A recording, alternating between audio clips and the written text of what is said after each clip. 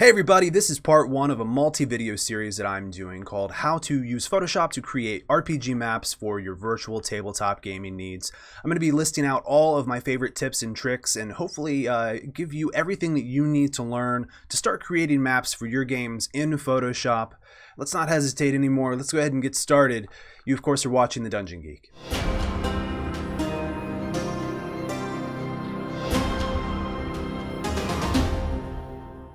Welcome! Part number one. Now before we begin designing, we have to learn our fundamentals. These are very important things, I believe, that help me save time when I'm designing dungeons. So I'm going to pass these little tips on to you, and hopefully they too will save you time and frustration moving forward with your own personal designs. So number one here is concept.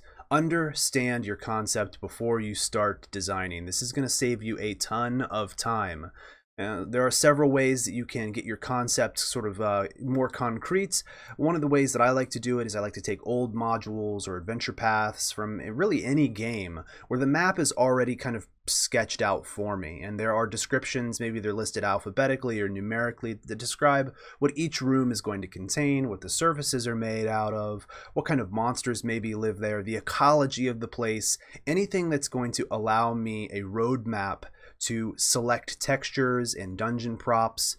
That's all going to save me time in the long road. Going into a concept blind, not knowing what you're creating and just kind of making it up on the fly, could be fun for some of you, but in the essence of time savings, if you're going to spend hours creating maps, knowing your concept through and through before you begin is going to be the best tip that I can possibly give you right off the bat. Tip number two is file organization. It pays to be organized. So I will show you here real quickly my particular setup that I have here. This is just an example of how I organize my RPG stuff. So let's go ahead and switch on over to this view here. And as you can see, this is just a master folder. So create a master folder. I've titled this one My RPG Maps, and then within this create subfolders, right? So I've got a subfolder for dungeon props. These are got subfolders inside of it, you know, that contain things like critters or debris or furniture or prison elements.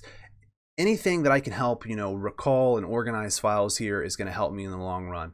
I've also created a map here called Final Maps. This is anything that I'd upload to the virtual tabletop setting. Photoshop brushes, those are customized brushes that I can keep saved in there in their small formats, their Photoshop formats, so that I'm able to then load in brushes and not have, you know, my palette overwhelmed with custom brushes all the time. I could always reset it and load them in later. The Photoshop map documents, these are probably going to be a majority of PSD documents or PSB if they're very large files. I doubt they'll get that big though unless you're designing for print. Photoshop textures, this is a really good place to keep all of your texture packs that you create using your texture library.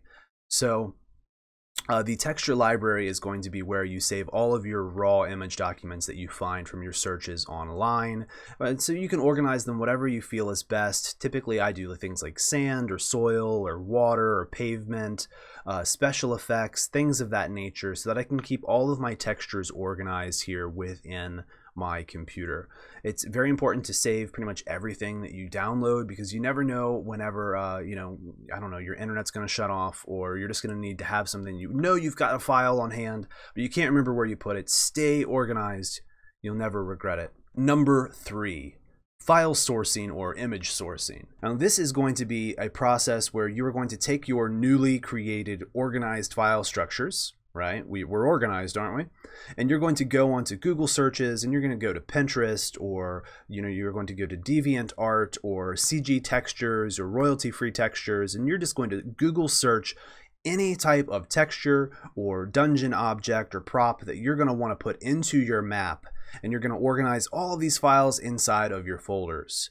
And once you have all of the textures that your sort of your roadmap concept has requested that you have, then you're going to be ready to start designing. All right, so once you have your textures in your library and everything's organized, one of the things when you start designing that you're going to need to know how to do is how to create Photoshop pattern libraries for yourself.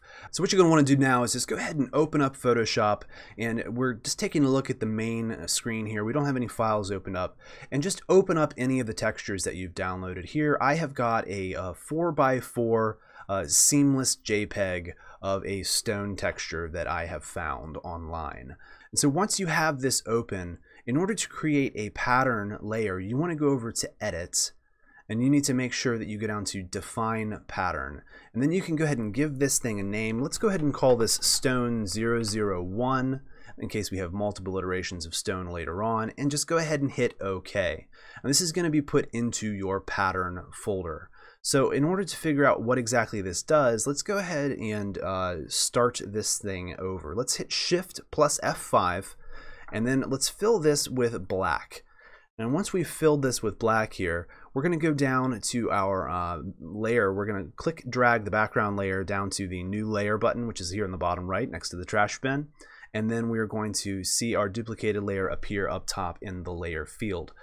Go ahead, once this new background copy is selected, make sure that it's highlighted. Go down to the Effects tab, open that up, and then go to Pattern Overlay.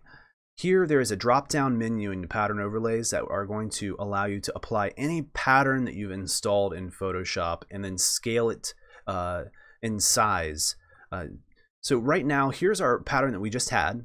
And right now it is at 68% to scale. If we put it at 100%, it shows up exactly as we had it prior. If we put it at 25%, and you're beginning to see here the repetitive pattern that it creates whenever it is scaled down. We'll talk about how to hide this or remove this later on. But one of the things that I can offer you as a tip here while we're talking about patterns and overlay, try to keep things within the 25% incremental scales. They just show up a little sharper and a little crisper. So 25% is going to look good, 50% is going to look good, 200% is going to look okay. You start to degrade once you increase beyond 100%, so the quality will suffer. But 25, 50, 100, those are good numbers to keep your image nice and crisp. Hey, another thing that you may need to do while you're working in Photoshop is create a custom brush. We've all seen the myriad of special brushes that are in the brush tab. There's various different shapes, and each of them, do their own little fun, magical things. But you might need to create something custom. One of the things that I like to do is create a brush that allows me to kind of etch out cavern walls, which show up as distressed and uneven. And a way to do that here is let's start with a new document here. Let's hit File, New, and then let's work in pixels. We're going to set up a new document. Make sure you have it set to pixels. Let's do 2000 by 2000 pixels because that's a pretty large brush with a white background set to our RGB color mode. And then in here, we're going to grab our marquee tool, the lasso tool, and then we're going to just make a shape here. And it doesn't have to be straight. There can be curves, there can be points, but kind of like we're making a boulder of sorts. And then just encircle that. And if there's any little extra pieces here that have not been marqueed, go ahead and hold Shift and then add to that selection a bit and then release. And then while that selection is there, you can hit Shift F5 again and fill that with black. So this is essentially what a brush would look like right now.